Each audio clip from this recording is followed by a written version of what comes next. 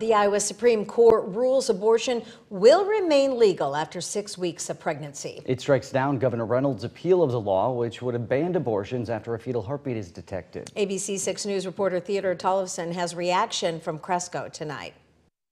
The Iowa Supreme Court kept Iowa from becoming the second state in the nation, next to Georgia, from having a 6-week abortion ban. It came down to a 3-3 decision. Justice Dana Oxley recused herself as her former law firm represented an abortion clinic that had been a plaintiff in the original case. In a small Iowa town such as Cresco, women here are seeing this as a positive for their state. I think it's wonderful for women. I think it's wonderful for society. Women should have the right to choose, and it should be no one else's business, and that is what Iowa did today. Governor Kim Reynolds disagrees, saying in a statement, quote, "There is no fundamental right to abortion, and any law restricting it should be reviewed on a rational basis standard," close quote.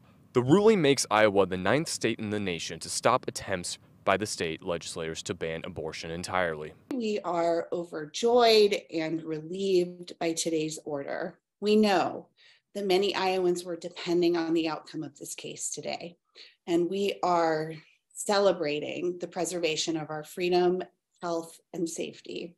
Republicans say this won't stop them from putting forth pro-life bills. Speaker of the House, Pat Grassley, writes, quote, "Going forward, we will work together to pass legislation that will protect life, support new mothers, and promote strong families in Iowa," close quote. The impact of this decision will also impact 4 neighboring states. Missouri, Nebraska, South Dakota, and Wisconsin have bans on abortions after 12 weeks or full bans in effect. It's now creating a safe space for women in the state and in surrounding states where they're not giving women this right anymore. Many doctors say that women do not know they're pregnant at the 6-week mark. Reporting in Cresco, Theodore Tollefson, ABC 6 News.